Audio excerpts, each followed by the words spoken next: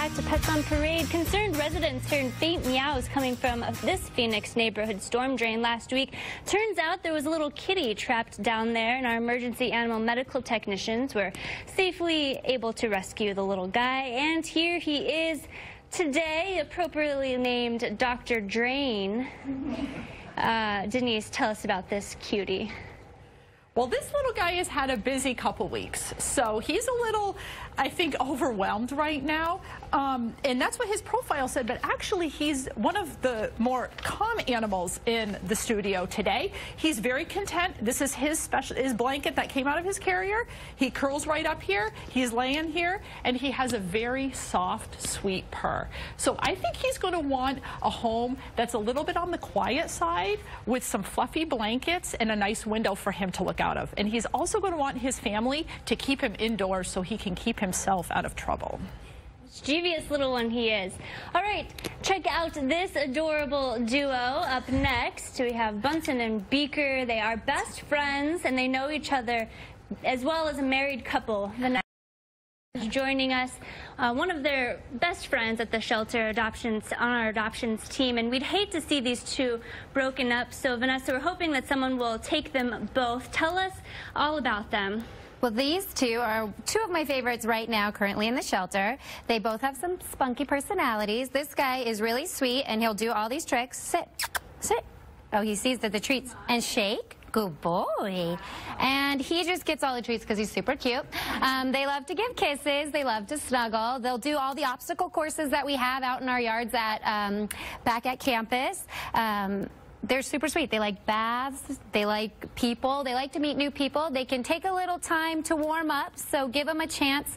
But I think they'd make great family members once the right family comes around for them. What would be the right home for them? Are they good apartment dogs? I think they could do well anywhere, honestly, as long as they get their regular walks every day. They like to go out and exercise. They love to run around at the park that we have. But they would be good in any kind of house. I think older children would be best for them. And of course, they got to stay together. They're very food motivated, and they'll learn tricks. But I think that they'd be well suited for a house with some older children. But they still have a lot of energy left, so they still need to have exercise, and regular exercise is great for these little guys. Well, they are an adorable duo. Thanks for bringing them on the show today. Hopefully we can find them a home that will welcome them both.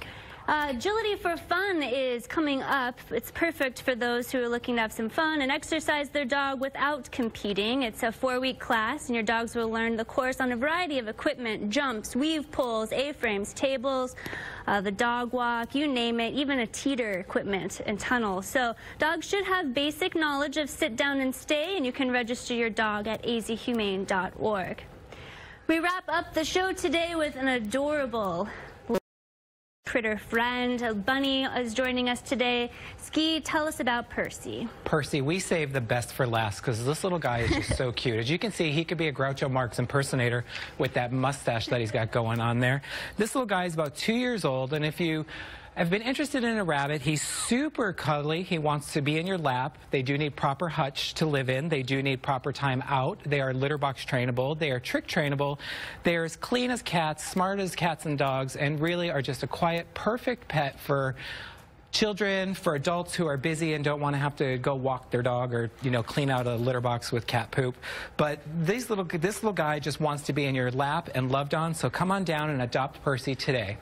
All right, for more information about the pets on today's show, visit our website. It's azhumane.org. Call the number right there on your screen. Everyone have a great weekend. We'll see you next week with more adoptable pets.